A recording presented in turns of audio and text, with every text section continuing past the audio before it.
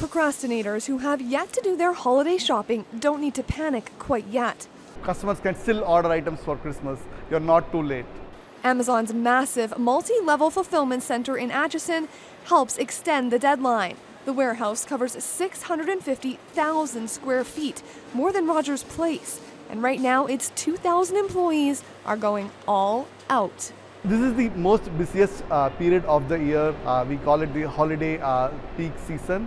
During this period, we ship close to 700,000 units every day, which is close to 600 packages per minute. That's more than double their regular workload.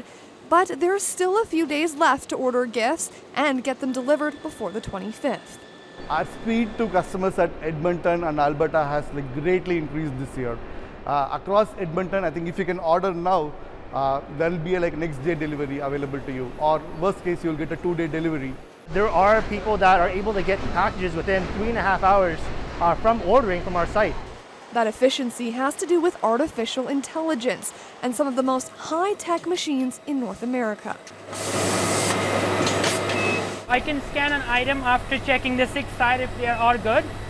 So we have to place it in there, just press the button, it's boom, and it just put it on the conveyor.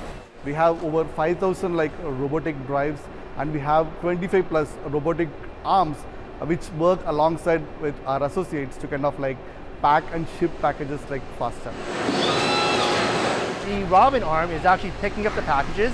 It's scanning the barcode, placing it onto a drive, and that drive is allocated to a certain destination, whether it be Manitoba, Calgary, Vancouver.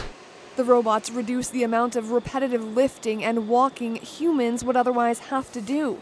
The machines and their human colleagues will have a busy week before this 24/7 operation shuts down for Christmas Day.